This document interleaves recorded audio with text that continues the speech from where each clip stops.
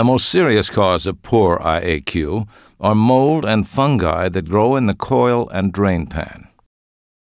Poor IAQ costs U.S. business $70 billion per year.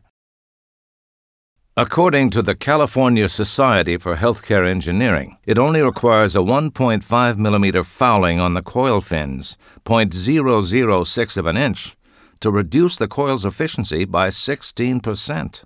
When particulates pass through the primary filters and settle on the coil, we should expect the condensate that is produced when the warm air meets the cold coil to wash the particulates down into the drain pan, as easily as one washes mud off a car. But the dust stays on the coil and often requires harmful chemicals to remove it. We now know that as soon as the condensate is produced, mold and biofilm start growing.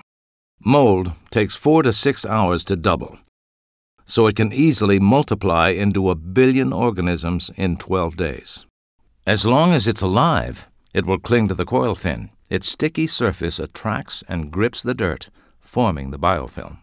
The 2006 ASHRAE published study estimated savings of 15 to 30% from clean coils. By positioning Steril Aire's high-output UVC emitters at the coil, one can eliminate mold by destroying the DNA inside the microbes. Once the DNA is destroyed, the microbe can neither grow nor duplicate, so it dies. Steril Aire's emitters continuously clean the coil fins. The dead mold falls away with the dirt and is washed by the condensate into the drain pan. The biofilm growing in the ducts also dies once it is starved of its food source growing in the coil. Take the next step and achieve real and proven sustainability, lower costs, and increase your profits. Most importantly, deliver great IAQ. Call your local Steril Aire distributor or contact us via phone, email, or the web.